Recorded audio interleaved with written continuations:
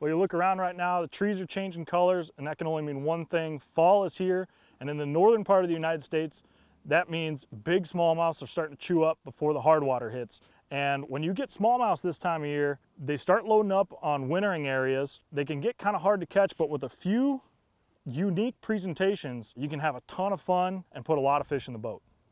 So the first thing you got to do is you got to find some fish, or at least the places they might be sitting on. Spend a little time on your electronics.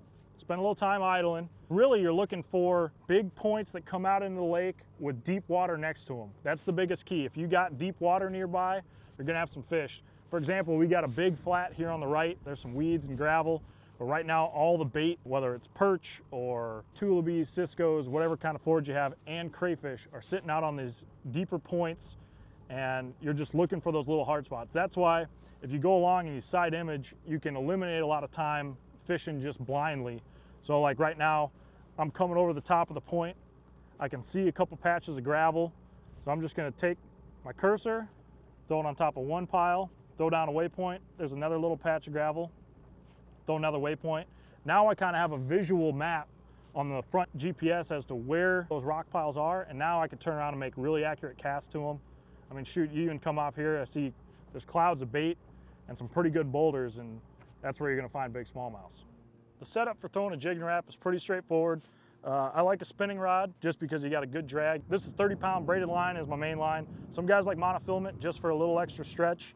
You run your main line down to a swivel. That's pretty necessary because when you cast one of these things, it helicopters and tumbles all over the place. I do just a short little piece of fluorocarbon. This is 12-pound. There's some zebra mussels down on these rocks. I just want a little extra protection when I'm hopping this thing.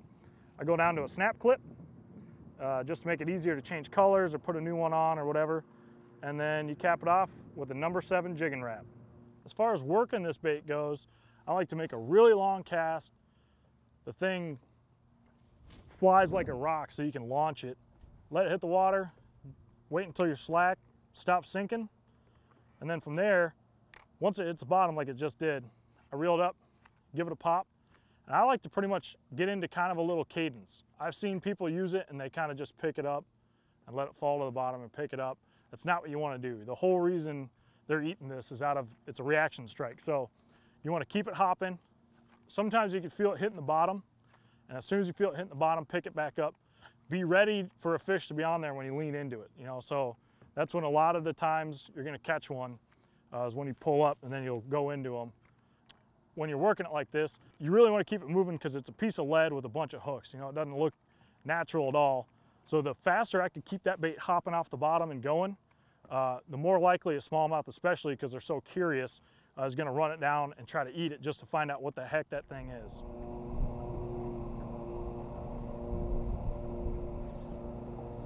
There we go.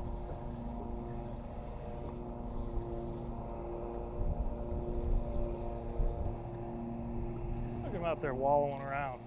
The other nice thing about this bait is, you could cast it a mile. Like I got the wind coming into my face, and I could sit back off these fish a ways and keep them, don't do that. I keep the boat off them, keep the sonars from pinging on top of them, and continue to make, a really accurate presentation. It's not a good one. Oh, he's going. All right.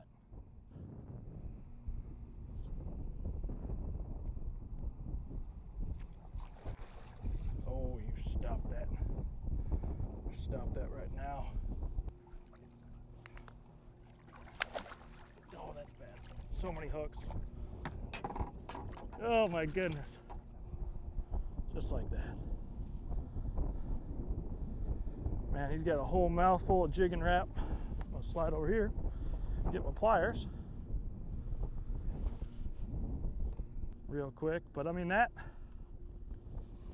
that's it. It's a pretty straightforward setup.